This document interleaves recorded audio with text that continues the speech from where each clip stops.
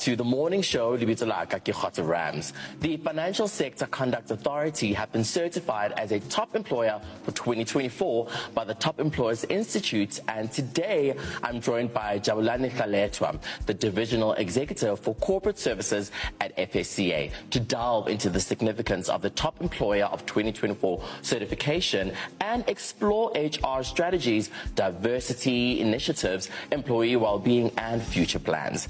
Jabulane, please welcome to the morning show and congratulations on this incredible achievement. Good morning, Khotso. Good morning to your viewers, and thanks for having me. Oh, absolutely. So can you please elaborate the significance of this award and what it actually means? The FSCA is now turning 6 years since we moved from being the old FSB to the FSCA.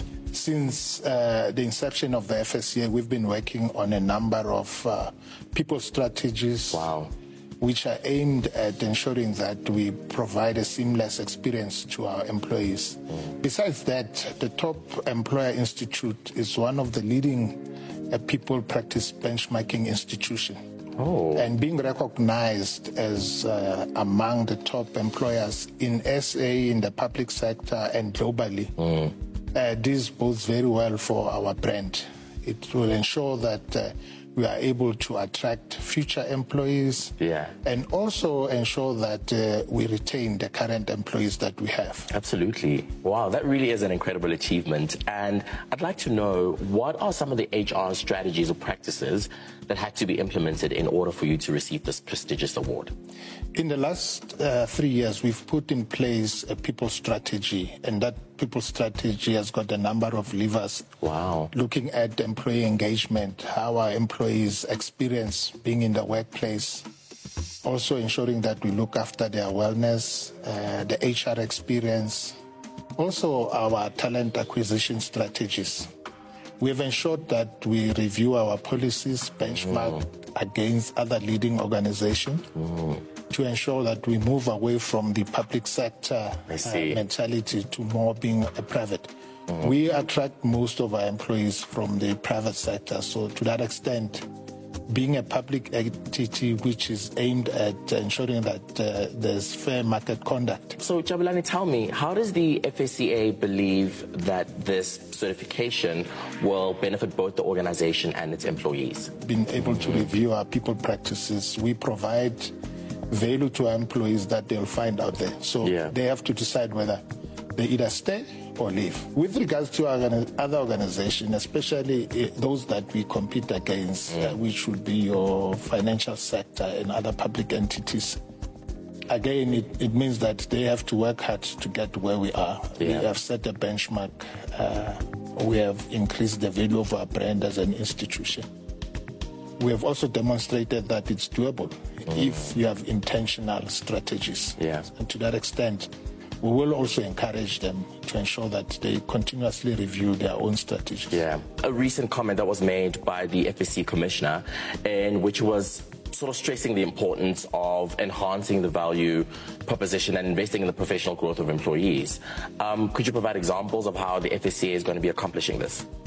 We've got a number of initiatives, and this also forms part of our learning and development pillar on our people strategy.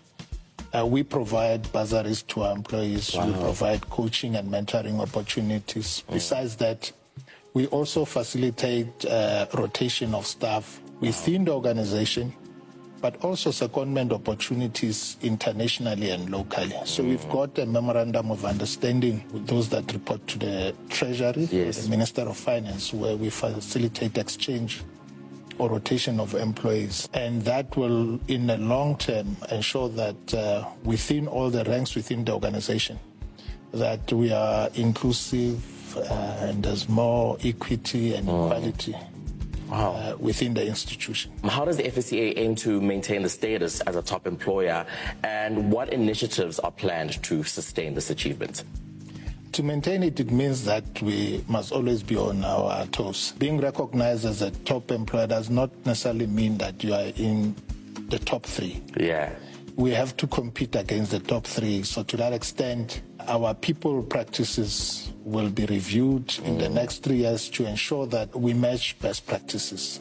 We do understand that we are a public entity, so we're not going to throw money at processes and policies, but we have to develop our own managers, our own leaders, ensure that when they engage with staff members, they practice what other leading organizations are doing out there. So investing in our people, in our leaders, again, for the next 3 years is going to be very important for us. Talk to me a bit about that, right? And I'd like us to discuss the role of employee well-being and how that plays into the FSCA's workplace culture and how it aligns with the organization's core values.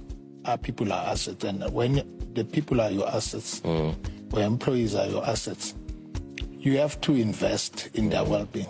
Their mental well-being is of paramount importance to us. We believe that our employees have to demonstrate a culture of work-life balance, lead by example, invest in their own physical well-being, in their own wellness.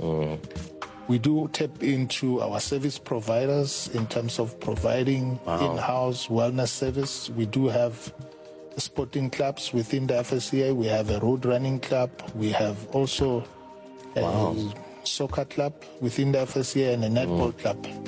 And we also encourage staff to come up with other innovative ideas to ensure that their wellness is taken care of. We are a fairly young organization. Average age of employees is about just less than 40.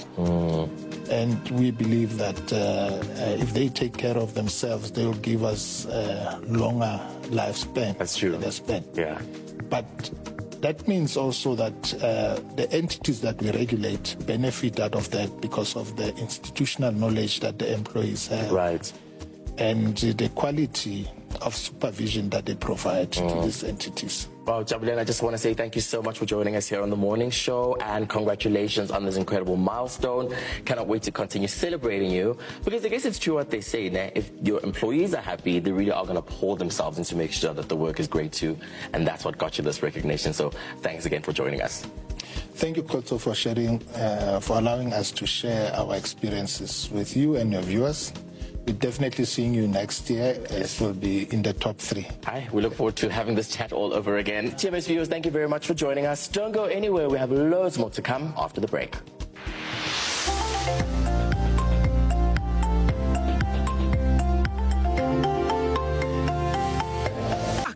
Your favorite discount supermarket gives you lower prices every day. Like Cutler's Comfort Disposable Nappies Value Pack. Buy 2 for only 200 Rand. Dettol Hygiene Bath Soap 175 gram. Buy 4